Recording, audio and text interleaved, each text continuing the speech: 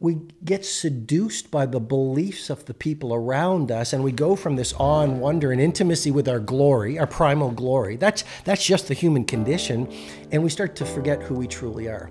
And as our dreams start to fall apart, and as we lose that connection with our best selves, and as we get sad and disappointed, and as we fail, that's just part of life, a lot of us shut down. And we don't know how to process through that pain, so we repress it.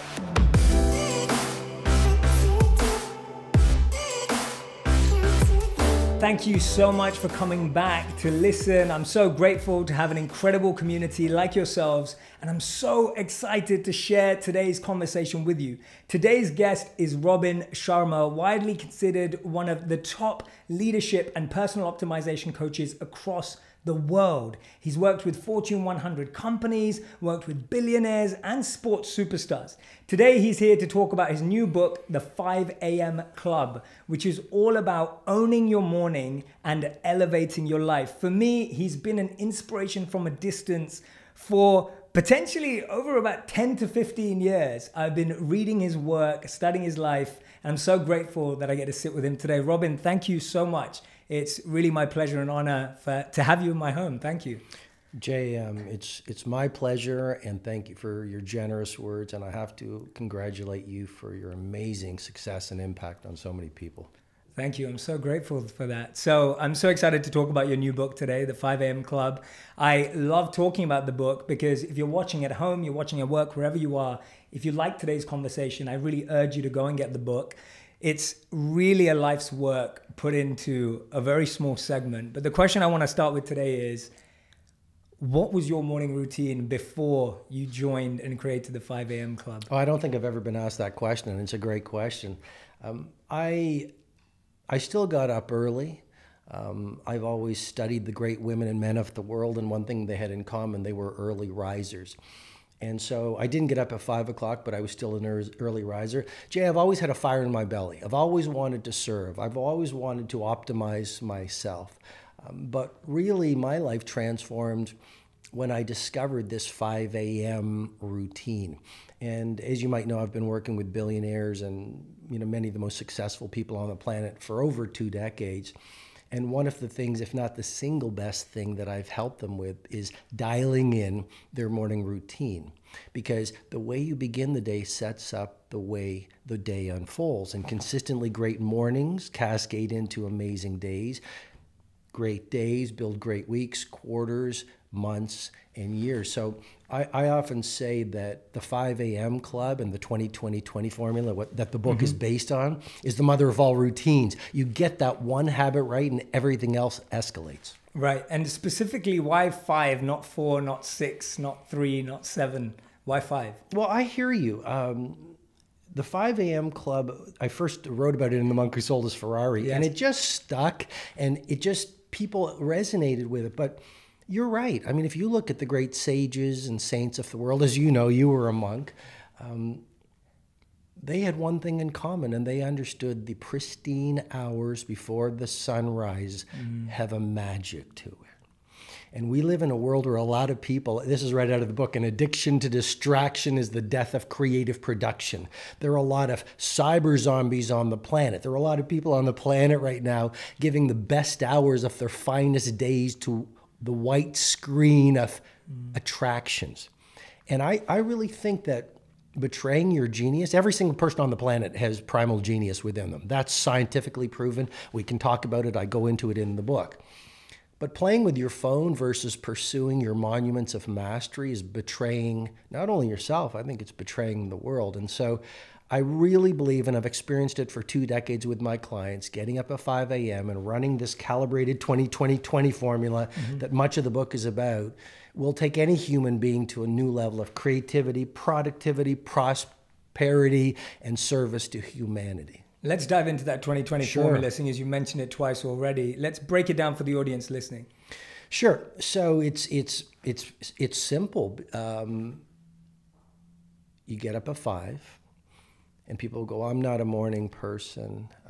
Mom couldn't get up at 5. Grandpa couldn't get up before the sun. I don't have early rising genes. I can't win the battle of the bed.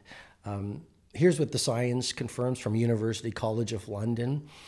Any new skill can be installed with 66 days of practice.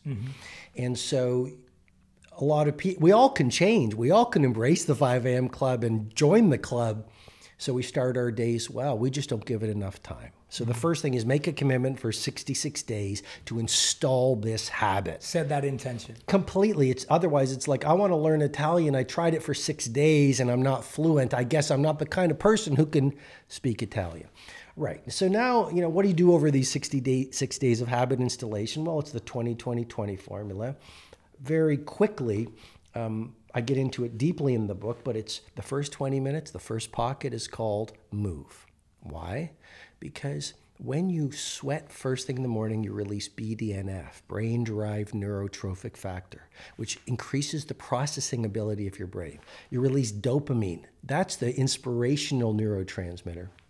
You probably know this, Jay. You wake up first thing in the morning. Cortisol, your fear hormone, is highest.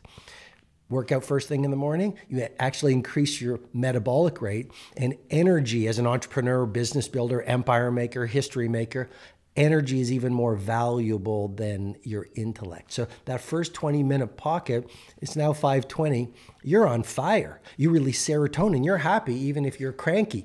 I mean, what's that worth? Then the second pocket of the 20-20-20 formula, it's all about reflection. We live in a world where there are a lot of people who are busy being busy.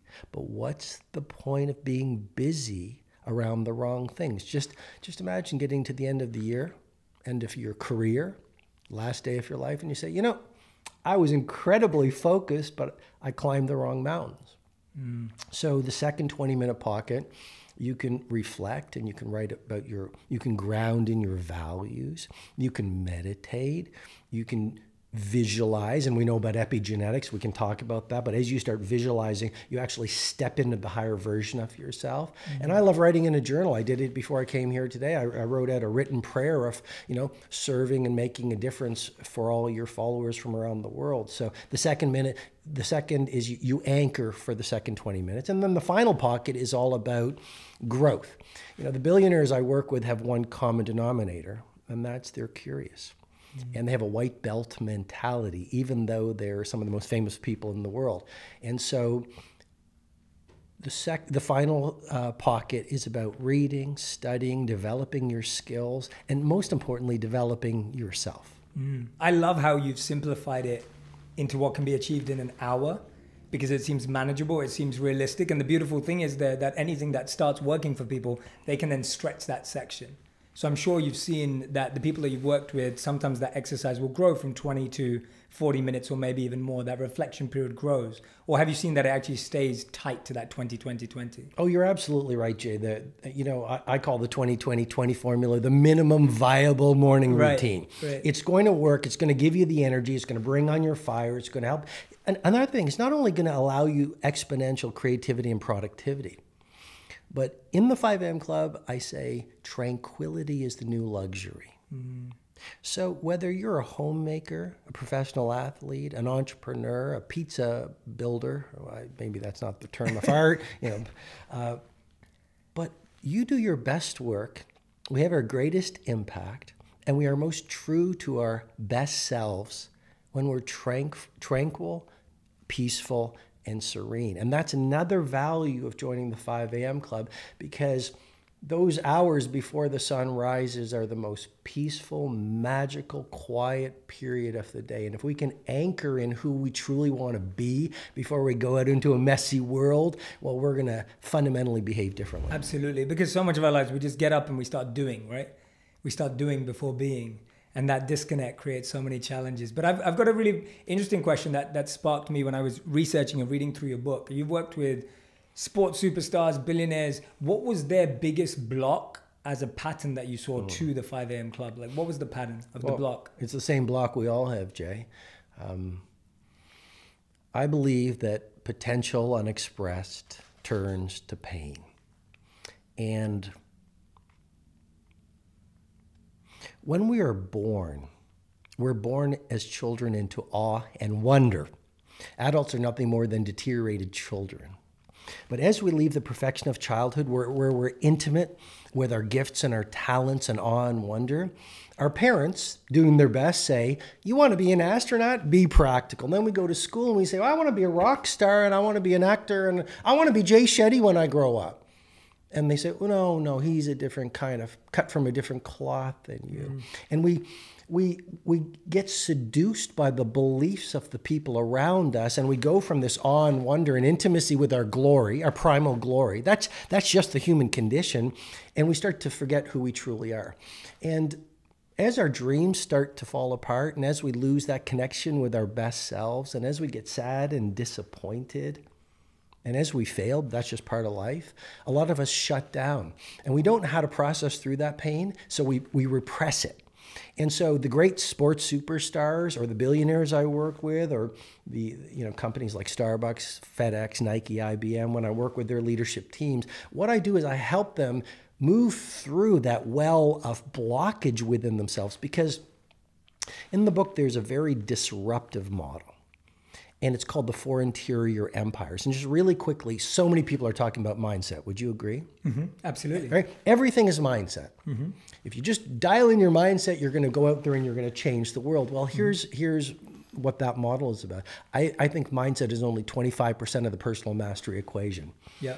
And here's why. It's very important to have a great mindset. That's your psychology. You want to wire in the beliefs of world class, no question. But a great psychology with a broken heart or a heart full of pain, if you haven't forgiven the unforgiven, if you're stuck in the past, you can read the books and go to the courses and get a great mindset and you're all on fire, but you sabotage yourself because your emotional life is toxic. Mm-hmm. So it's not just mindset. There's this second word I'm introducing, which is it's going to transform people.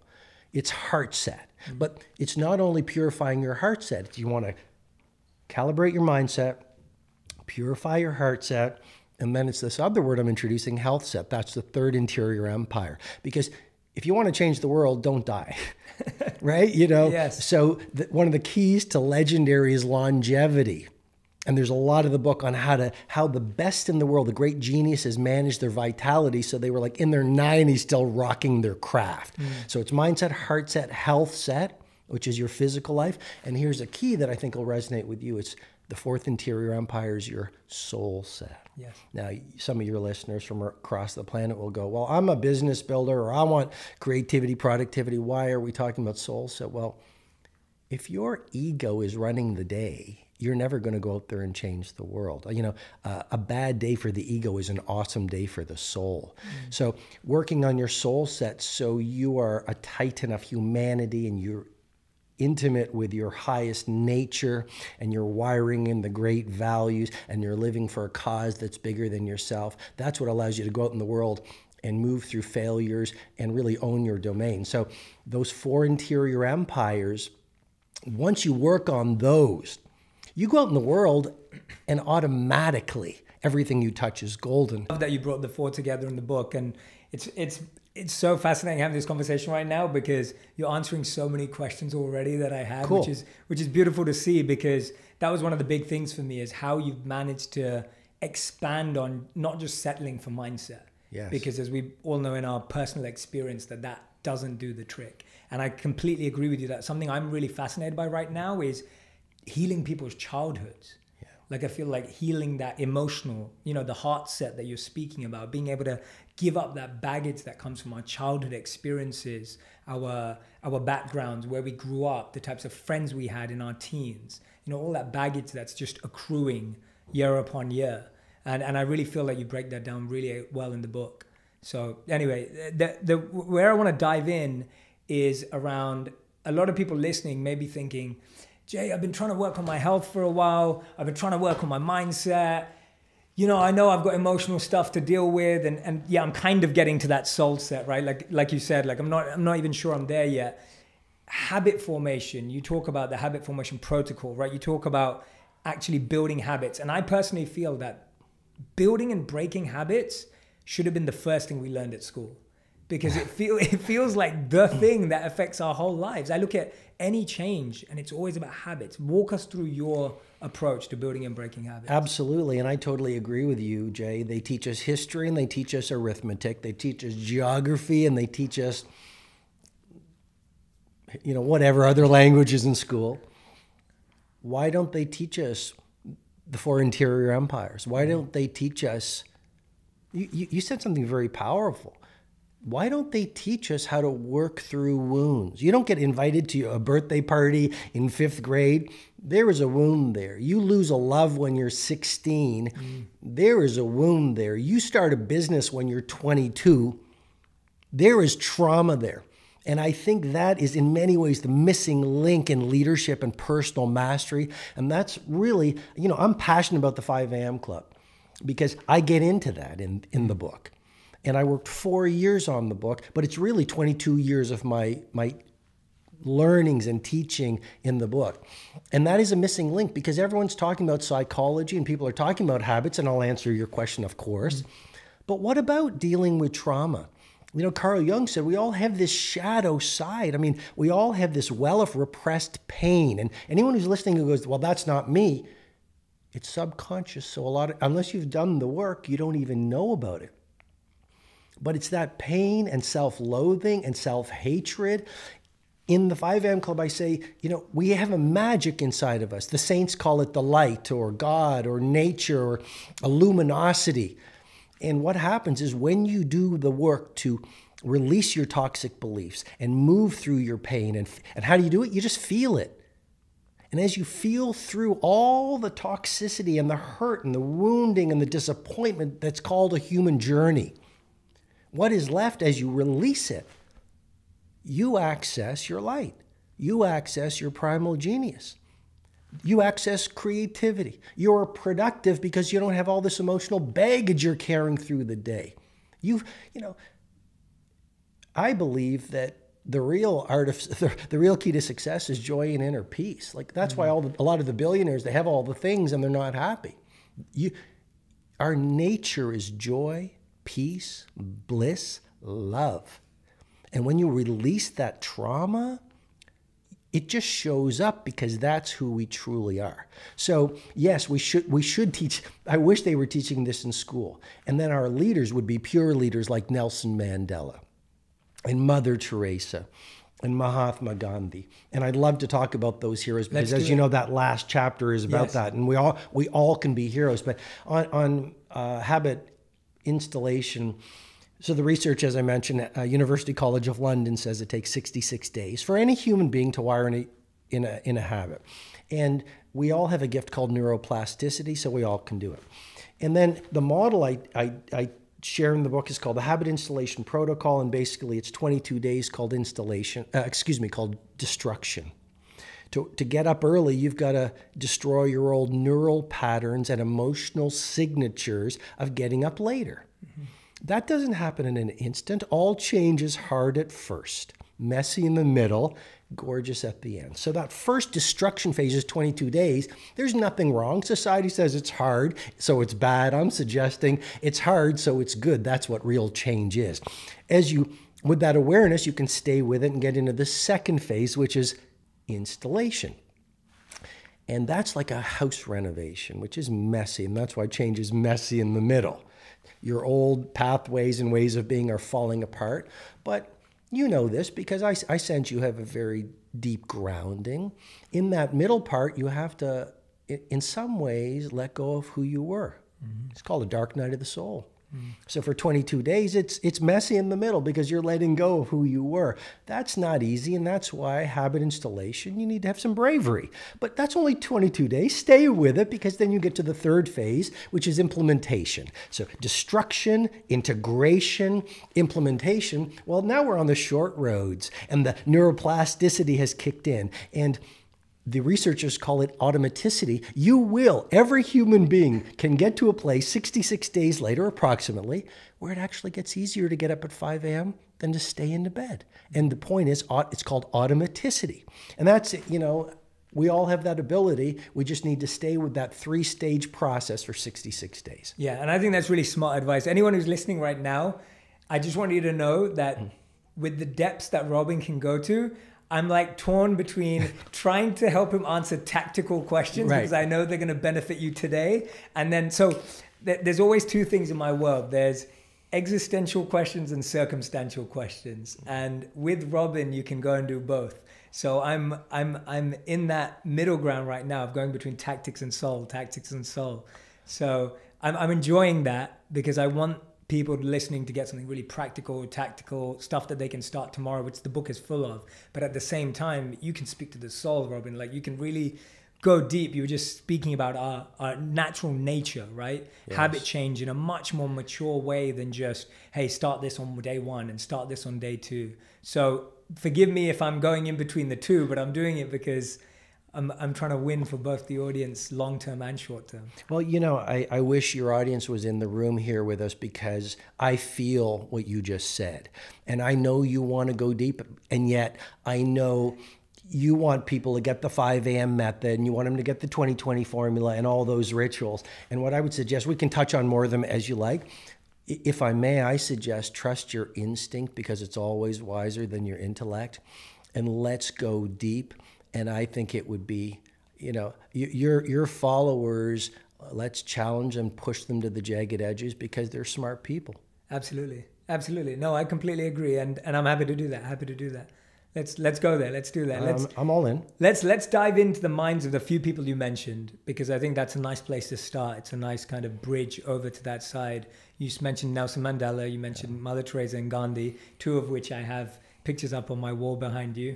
Mm-hmm. Mother Teresa seems so humble that I can't find a picture of her.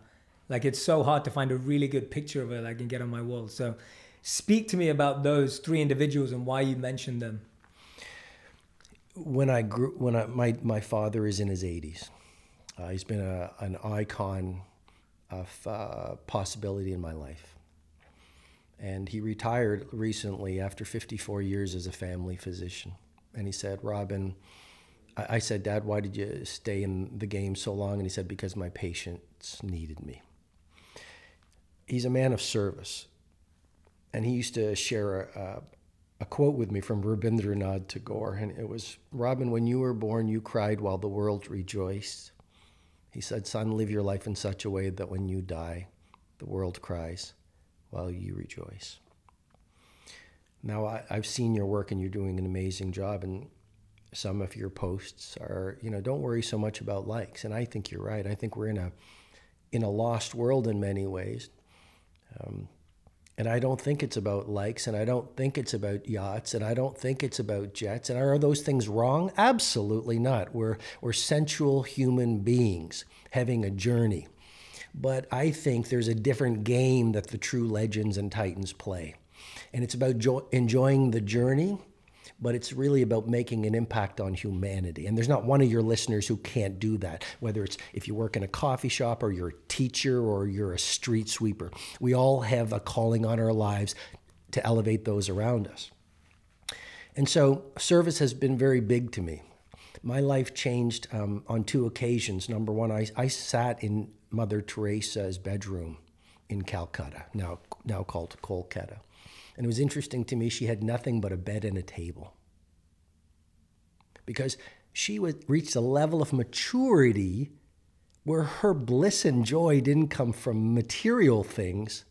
It came from love and service. 2 years ago, I stood in Nelson Mandela's prison cell. And my life changed standing there because he was in there for 18 years. I stood in the limestone quarry where he chipped away at limestone that they didn't even use to degrade him because he had no purpose. I stood in the showers where he would shower naked as an elderly statesman while the young guards laughed at him, again to torture him. In the 5 a.m. Club, I write a true story where he was asked on Robben Island to dig a grave. And Jay, they said, get in the grave. And he thought, of course, he was going to die. And they urinated on him.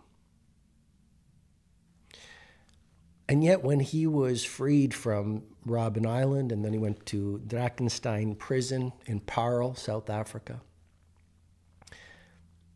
when he was released, he actually found the prosecutor who fought for the death penalty and took him to dinner. And he actually went to the jailer who kept him in prison for 18 years on Robben Island, over a total of 27 years of confinement. And he seated him near the front at his inauguration as president of South Africa. And he was asked, why did you do that? And he said, because if I didn't, I would still be in prison. And so why do I mention Nelson Mandela and Mother Teresa and Martin Luther King Jr.? It's because the 5 a.m. club and all these rituals, yes, be creative, it'll help you productivity, it'll make you money and that. But really, in many ways, this book is a manifesto about our responsibility to materialize who we are on the inside. You know, and I would take a bullet. Martin Luther King Jr. said, if you have not found something you die for, you're not fit to live. I would take a bullet for the fact that every single person on the planet, if they run these rituals and they do the work and they stay in the game, not only when it's easy, but when it's hard, they're going to live gorgeous lives in their own original way. So why wait for these heroes to show up? Oh, I wish there were more leaders and heroes, when we all have it in us to be one of those heroes. But most of us aren't doing the right things to manifest our glory. Mm. Thank you so much for sharing that so openly. I can only imagine what it felt like to actually be in those spaces and places and kind of absorb that energy. It definitely is such a powerful thing to do. And I recommend that to people. If you're inspired by anyone, don't get lost in what they look like they're doing now. Go to the places where they started, where they felt their pain, where they had their transformation, because you can soak in all of that energy and that journey much more deeply than you can by following them on Instagram or Twitter, which is only going to give you such a minimal viewpoint of that person's life. But you reminded me of something, and I want to ask you about this very closely. I was speaking to a Fortune 100 organization once, and I was sharing a story, and I was speaking about how when I decided to become a monk, it was because of service. Mm-hmm. It was because I wanted to be someone of service to humanity. That's what motivated me. I felt I want to use my life to give. And because the monks I was associated with were giving and generous and serving with everything they had, that motivated me. And one of the most beautiful thoughts and pieces of wisdom that I got at that time was, learn to plant trees under whose shade you do not plan to sit. And that, when I first heard that for the first time, it kind of just like, my whole being came alive. I was like, yeah, that's what life's about. It's about giving without wanting to get back. It's about giving without receiving. And the crazy thing is, so I share this story, and then at dinner, I'm sitting down with the leadership, and one of them says to me, he said, how old were you when you heard that and decided to start living it? I said, I heard it at 18. I started living it at 18 and a quarter. I tried to start putting it in practice straight away. He said, you know what? He said, the first time I started thinking about someone else apart from myself was when I had a child at 32. So what he was sharing with me is that this mentality that we're and you're being an ambassador for, of serving humanity, giving, being someone of impact for society, that's so alien to us. It's actually something that people don't come to even later on in life, because it kind of stops at your kids and your family. So how are you urging people in every stage of life to kind of go there? Because it requires, it's a big paradigm shift for a lot of people. Jim Carrey said, I wish everyone could be rich and famous to realize there's no joy in that, to paraphrase his words. Yes. And, I've seen the best and the best. I've had Richard Branson on my faculty, Steve Wozniak, Shaquille O'Neal. I've worked with real superstars. And a lot of them are just really unhappy people. I'm not saying the ones I mentioned, but a lot of them are really unhappy people. And they'll show you their smiley face, but deep inside they're going, I'm worth, $3 billion, and I've got jets, and I've got multiple residences, but there's got to be more. And so how I would urge people to embrace the message of being a forceful servant for people is, first of all, if you're an entrepreneur, you have a lot of entrepreneurs who follow you, there's no better way than standing for generosity if you want to own your domain. What made Apple, first $1 trillion company, was Steve Jobs wasn't worried about the cash, he was worried about the craft. Someone came to one of my events and said, you know, Robin, you mentioned Steve Jobs. I saw him 6 weeks before he died. I went into his den as he was dying. And he said, I think it was just before the release of the iPhone. And it was like, you know that little thing we were working on? He had a monomaniacal obsession bordering on a possession to birth beauty into the world that would elevate the lives of his customers. That's generosity, not scarcity. So it's great for business. Secondly, if you want real joy, it doesn't come from getting. And a lot of the book is about how you materialize empires in the world. But the end of the book, when Mr. Riley, the billionaire, we can talk about the story, he's on that Franschhoek vineyard and he shares his 11 letters. And he explains, he uses a word called the magic. And if you want to inhabit the magic, I've done it at parts of my life. I don't know if you have, but I've experienced bliss. And then it comes and it goes. But bliss has never come to me from getting. Bliss and joy and what Mihai Csikszentmihalyi, who coined the term flow from University of Chicago, when we are literally in that moment, when we're in our magic, that comes from giving. It comes from being in the moment when you're writing that book going, how can I be an instrument of service and bring on my craft? Giving, like helping someone on the street, doing something for your family. You know, I'm really into philanthropy these days. That's my joy. So that's how I would urge people. Like if you want real empires, if you want real happiness, you want real bliss, you want to elevate your immune system, look, there's lots of science.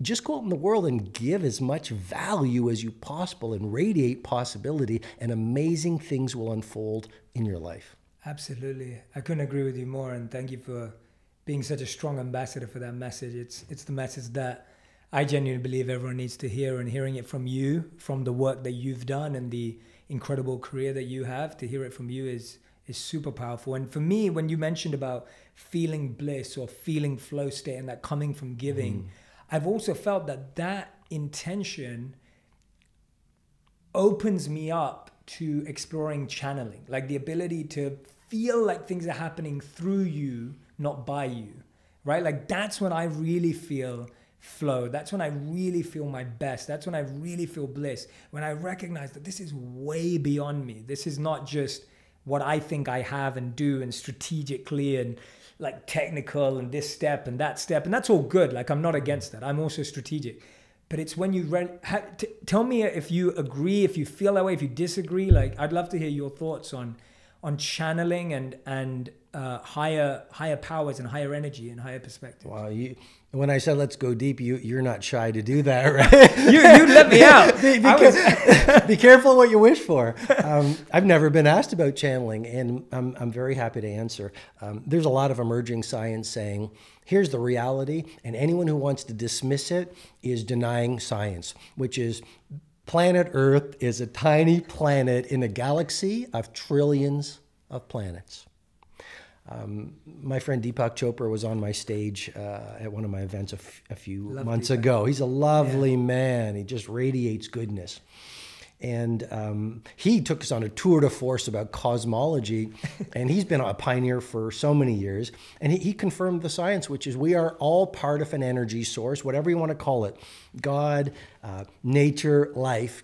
And you're absolutely right, Jay. Your intentions are creative. So we could come at it from a cosmological point of view. When you say, here's who I want to be. You know, this morning in my journaling, I'm going to meet Jay.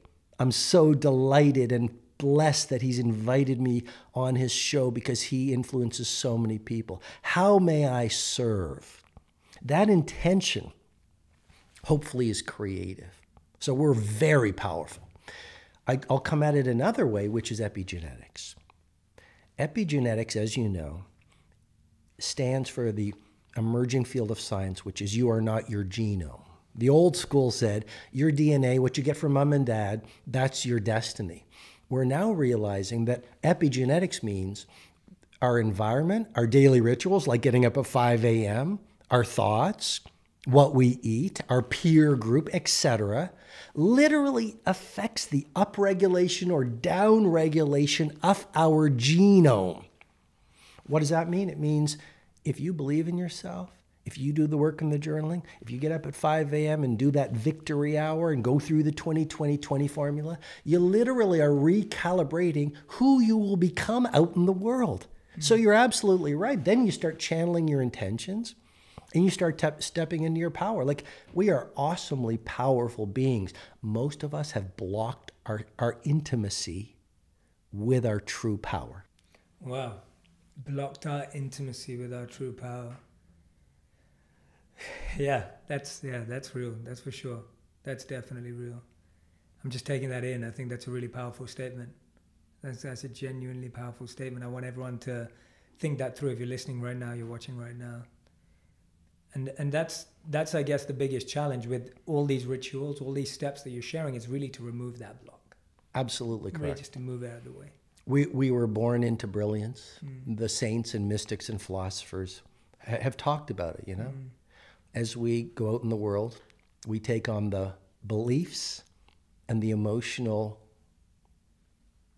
patterns of those who influence us, you know. And then what happens is we actually forget who we truly are.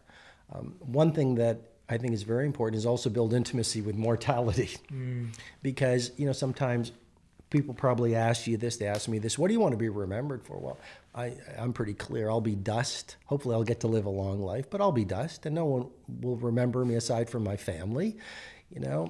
And so why make it about ego?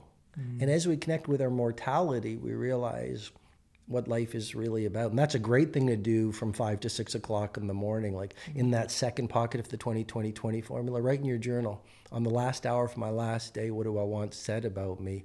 And have the discipline to architect your life so each day is a mountain climb towards that Mount Everest.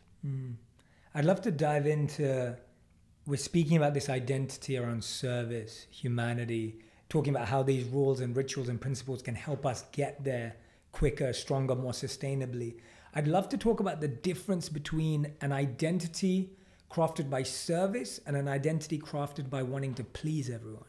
Because I think service today, with our childlike mentality at an early stage, service looks like pleasing everyone. It looks like doing the right thing. It looks like doing the thing that gets people to say, you're great, I like you, right? What is the difference? How have you seen power players play the difference between service and actually what is selfishness or ego? I would say pleasing comes from fear and a lack of standing in your true power. There's a distinction I make in the 5 a.m. Club between fake power, big office, for example, lots of money, jets, titles. That's fake power. True power is Mother Teresa, Mahatma Gandhi. He died with under 10 possessions. That's true power. He did not get his power from who he was in the world and by pleasing people. He got his power by intimacy with his highest nature. That's true power. So what's the difference between pleasing and service? Pleasing comes from scarcity and fear, self-loathing and insecurity.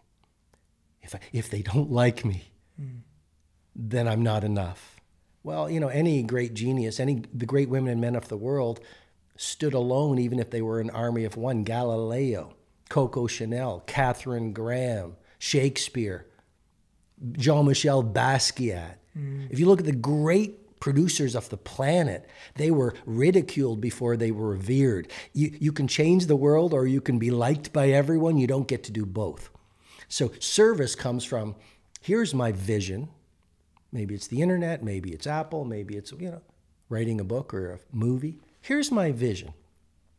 And even if the world laughs at me, I am so strong in my vision to serve, to disrupt the field, to bring on value, and to live my truth, that even if they shoot me and take a bullet, I will continue at all costs. That is a titan. That's a legend. But a lot of us have not done the inner excavation. And that's why I go back to the 4 interior empires. That's why the 5 a.m. Club, 5 to 6, the victory hour, doing the protocols that I teach in the book is transformational. Because the doorway to success doesn't open outward. If you get it inward and build that core, that warrior meets poet self, you go out in the world, you're powerful. I love that. You can please everyone or change the world. You can't do both. Yeah, that's going to stick with me. I like that. And I think that's really important for people to remember, because we feel that they have to be aligned. We feel that both have to come together. But it's not always the case. And it's actually rarely the case from the examples that you stated there. Yeah, phenomenal, phenomenal. And so one of the things for me there is, now you've got me going. Now you've got me in the zone of I'm excited too. Going deep. But it's funny, a lot of people ask me, like, I lived as a monk for 3 years. We meditated for 4 to 8 hours a day. And a lot of people tell me, like, what powers did you get? You know, like, what kind of like mystic powers did you get from meditating for so long? And my answer often, especially when I get asked it in that way, is like, actually, I just learned beautiful processes and meditations to overcome envy, ego, pride, lust, you know, all those things. Like, for me, that's a much greater wealth than being able to make money manifest or fly in the air or, you know, transport myself. Like that kind of stuff, like you said, you were saying fake power, and it's almost like in the yogi world, like that's the fake power. And then tell me a bit about the work that you've done. There's a quote that you said, I've read this from you. I can't even remember when I read it, probably like 6 years ago. And it stayed with me for so long. You said that, well, I read it. You said, you can only take the world as far as you visited internally. And I was just like, oh, like when you read that, it was like, I was like, yes, I fully agree. And I remind myself that often when I take, no matter, and I really appreciate your encouragement to me of what I've done so far. And I'm like, yeah, but if I need to take the world further than that, I need to go deeper. Tell me about some of the work that you've done to really go deeper. Tell me about those moments of pain, those moments where you reflect and you were like, Robin, you're not living up to what you want to do. You're not at that stage yet. You've got to go deeper to take the world further. Wow. I feel like we need another 2 hours or another day. We should do a day-long podcast. Oh, we should do it again. You know, I would love to, but I'm in. So many things I would say. The first thing is your self-identity determines your impact and your income. That's where the real work is. So what have I done? What have I gone through? Well, I mean, like any human being, I've gone through heartbreak. And the majority says if you go through heartbreak, if you're on your knees because your life is falling apart, rush out as quickly as possible. What I've discovered, Jay, is stay in as long as possible. Because difficulty is growth in wolf's clothing. And if Nelson Mandela became Nelson Mandela, or, you know, Steve Jobs became Steve Jobs, or Phil Knight, who created Nike with Bowerman, those people became who they were because of their most difficult experiences. So the greatest people on the planet have suffered the most. Suffering is not bad. I'm suggesting suffering is awesome. The ego runs from suffering because it's the death of the ego. But I believe pain, difficult times, failure, loss is purification and preparation for personal heroism. And so I've used heartbreak, I've used disappointment, I've used difficulty. The Monk Who Sold His Ferrari, that was a self-published book. I was ridiculed. I have to say even now, the 5 a.m. Club, because there's so many new ideas in it. Some people are criticizing it. And they're not, because they're not understanding it. Because anything new threatens people. And so that activated my self-doubt. Have I missed the mark? Have I spent 4 years doing my very best for this book, and have I got it wrong? And so I believe everything that hurts you can strengthen you. And so I've used all the difficult times to make me better. And tactically, if you want to shift to tactics, I have an acupuncturist. I have a spiritual counselor. I believe in one of the models of the 10 rituals of daily genius is the 2 massage protocol. That's transformational. I biohack. I get drips or drops or whatever they're called. I supplement. I meditate. It just goes on and on. I spend way more time even on my craft on my developing myself than I do on my craft. And that's what makes my craft better. Absolutely. Yeah, 100%. Yeah. And I couldn't encourage people more that if you have a business, if you have a family, whatever, it's a relationship, anything you're trying to grow, recognize you have to grow first. Like if you want to go 3 steps forward, you got to go 3 steps deep. Like it's not going to come the other way. And if you feel like you're just trying to push forward the whole time, it's not working, it's probably a good sign that you need to take a step back and go deeper. I would say to anyone, if you're so many followers across the planet, Jay, anyone who is not living at absolute world class, you are your own worst enemy. But because it's so subconscious, if you haven't done the deep inner work, we blame it on, oh, it's the supplier. Oh, it's the market is contracting. Oh, it's a hard time in the global economy. The reality is there are people out there at every possible domain of wealth who are doing amazing things. If you're not living your dream life or at your absolute best, it's because you're in your own way. And what is the solution? It's working not just on mindset like so many people are talking about. Mindset, heart set, health set, soul set.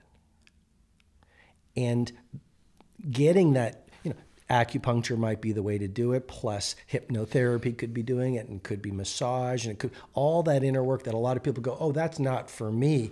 Well, that's how you move through the blocks of your shadows that are covering your primal genius. Yeah, I totally agree. I love those 4. When I read those, I was like, I'm so glad that you covered the 4, because you're so right that it's kind of like our human wiring where we love like the one thing you have to do, right? Like it's like, what's the one thing I have to do? And it's kind of like, well, no, you've got 4 things to do, right? Like there's not just one thing. And I think our minds don't like that at first. We struggle with that at first. We're like, oh, I've got to think about that, and I've got to think about that, and I've got to think about that. But when you start recognizing that they all actually are connected, they're interconnected, they're all assisting each other. If you get your health set right, it's going to affect your emotional set. If you get your emotional set right, it's going to affect your soul set, etc. Like there's such a, and that's why I do think, and I couldn't agree with you more, that waking up early just gives you the time and energy to do all of this, right? Like waking up early just gives you that opportunity. You're like setting yourself up to be able to put all of this in. There's a line in the book which it comes from the Spartan warrior credo: sweat more in trading and you'll sweat more in training and you'll bleed less in war. Yes. Victories are won before you even step onto the field. You look at Kobe Bryant, for example, or Shaq or LeBron or Federer or Serena. These people made the moves they made that won them the championship, not because of what they did on the championship court. It was their sweaty, disciplined practice at 5 a.m. while the rest of the world was not watching that allowed them to automate world class in times of pressure. So you're right. 5 a.m., getting up at 5 a.m., joining the 5 a.m. club, giving yourself that time in the quietude when it's the time of least distraction to do the work we're talking about will revolutionize any human life. That's why I say it's the mother of all habits. That's why I'm so passionate about it. And then you say about mindset, heart set, health set, and soul set. Here's what I think, Jen. I'd love to know your thoughts, but we live in a world now where we're actually numb to our heart and we're numb to our feelings and we're numb to love. I was in the gym early this morning. There was a woman, she had taken the weights from the weight area and taken them to the cardio area just for herself. No one else got to use them. Not judging, just reporting. She's numb to feeling empathy for other people who want to work out. As I walked to get my coffee this morning, I kid you not, 6:56 this morning, a woman was banging on the door of a deli, yelling at the employee saying, open up, because I guess she really wanted her bagel. What I'm saying is we're taught to numb out our feelings so we live in our head. And that's why so many people are saying everything is a mindset, because they're living in their head. But great art, great architecture, great businesses, great lives don't just come from the head. They come from your heart, your feelings, your passion, your gratitude, your body, your health set, and from I'm going to go to places people don't talk about. Yes, they come from your soul.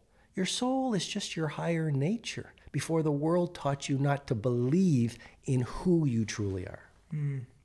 Yeah, no, I agree with you. Listening to that, I agree with you. I've often said that we're wired for generosity, but educated for greed. It's like we're shifted the other way. But as young children, we were wired for generosity. There's so many shows of that where we live through our heart when we're kids. And all of a sudden, it's like living from here as we grow older, this grows older as well. And we start living from here, like you're saying, like we're like moving out of our heart and into our head as we get older.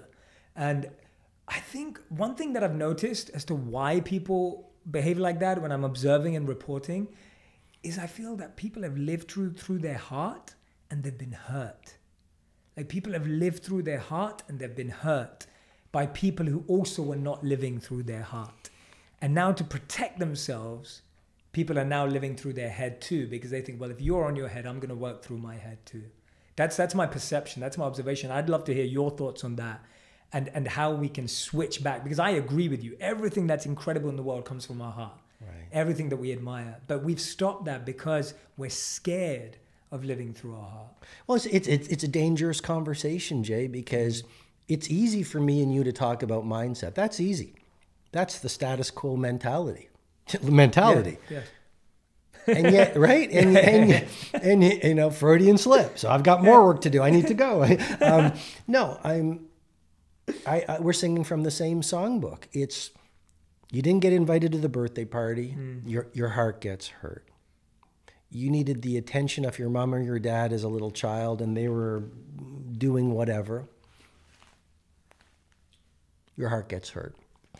You go through life and you don't get into the university you want, your heart gets hurt. And as this happens, it's, as I was mentioning before, it's this steady getting away from who we truly are. And you're right, so we contract, and it's trauma creates contraction. Trauma causes the heart to protect, and we then protect ourselves from being, we try to feel safe. Well, that's the way most people are living, and that's why we really don't have truly intimate relationships. That's why we can't build a team of Picassos, because we're not really loving and open in the workplace. That's why we can't create products that are so beautiful. We put them out in the world and we create a cult around them because they're so amazing. Intellectually, our mindset, we get it. And I'm not saying mindset isn't important. It's in the model, it's 25% of the personal mastery equation. But the missing link is heart set. And you're absolutely right. We don't do it because we're scared. Rumi said, keep breaking your heart over and over and over until it opens. And so the real work of a hero, as well as a business builder and a legend, is working on your opening up your mind, installing that psychology of mastery, but purifying your heart. And we can get into tactics. So you release the past pain, but you also embrace your gratitude, and you stand in love. And then you work on the third interior empire, your heart, your health set. Because if you are diseased, there's a line in the book which is, energy is more important than even your talent. You know, you can have great ambitions and great opportunities. If you can't execute with fire, nothing gets done. And then I get back to the fourth interior empire, which is soul set. And I think, you know, entrepreneurs should be talking about soul set. And if anyone gets scared, it's not religion. It's about building intimacy with your noble self. It's about finding that cause that you'd be willing to take a bullet for, that will not only allow you to live a gorgeous lifestyle, but serve the world in the process. Absolutely. So well said. Robin, thank you so much. I hope that everyone who's listening and watching is thinking what I'm thinking, is that, Robin, we have to set a couple of days aside to really dive into so much more of this. We're gonna end, unfortunately, but I feel like what we've captured today in my space, for me, is this energy of getting people to move further and deeper. Like, that's what we've truly captured at the essence of pushing everyone who's listening and watching, including myself, you know, I'm included too, pushing us to start living through that deeper space, our soul set, our heart set, as opposed to remaining on the, not superficial, but remaining on the levels that are above. But I'm going to end, as we always do, with our final 5 questions. This is our rapid fire section. It's 1-word answers, 3-word answers max. So I'm going to ask you them now. The first question is the best city to be in when you're writing a book. And I knew you wrote this across a few. So I wrote the 5am Club mostly in Rome. It's a place of great beauty and magic. Beautiful. Second question, the best advice you've ever received. Wow.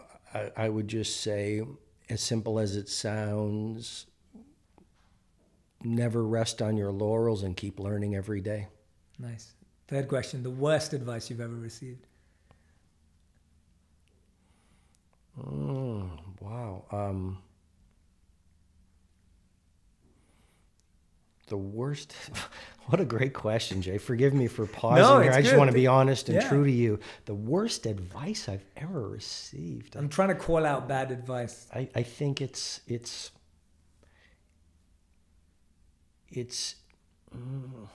I think it's all about not being true to yourself. Fourth, that's great, actually. That's a great answer. Not being true to yourself. I love that. The fourth question is a mentor that has mentored you without someone you ever met. Someone that you never met that mentored you. Nelson Mandela. Beautiful. I love that. I thought that was going to be the answer, but I wanted to check. And I love that. I love that you said that because I want people to recognize you can be mentored by people you never met. You don't need to meet all your mentors.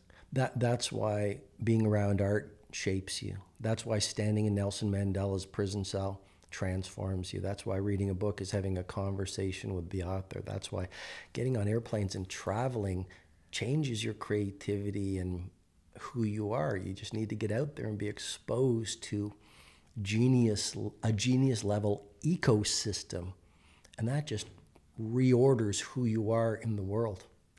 Awesome. And fifth and final question, your wish, intention for everyone who's going to, after this, go ahead, buy the 5am Club, read it.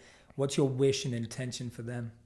Well, when I would write each day over the 4 years of this journey, I actually visualized my readers connecting with their primal genius and their luminosity as they would turn the pages. And that is my prayer, that as your followers read it, they remember who they are and they stop betraying their power. And I also wish that they don't put the book down and think it's a magic pill. I've built a 66-day free program. The details are at the end of the book. So after they finish it, they get a free online program where I walk them through and mentor them for 66 days. So they install that 5am Club habit to automaticity. But let's just remember, please, that world class is a process, not an event. And working on yourself and being noble and an amazing entrepreneur and creative and a light in the world, it's a great way to spend the rest of your life. And we need to keep doing it until we no longer breathe. So my wish is that at all costs, all your people, when it's easy and hard and they have self-doubt, they just continue. I love it. Thank you so much. There you guys have it. Robin Sharma's 5am Club. Own your morning, elevate your life. This book is not full of words, as you've just noticed, full of energy that has beautiful wishes and intentions for you. I hope that you're going to make the most of it. I know for a fact that waking up early changed my life, and I'd love for it to happen to you. This is the book, the guidebook that's going to show you how. Thank you so much, Robin, for being here. I'm so grateful. Thank you to all of you for being here too. Thank you again, Robin. Thank you so much. You're such a gracious person. You deserve all your success. Jay, I think this is just the beginning of your ascent, and I thank you for your time. It's been beautiful. Thank you. If you want even more videos just like this one, make sure you subscribe and click on the boxes over here. I'm also excited to let you know that you can now get my book, Think Like a Monk, from thinklikeamonkbook.com. Check below in the description to make sure you order today.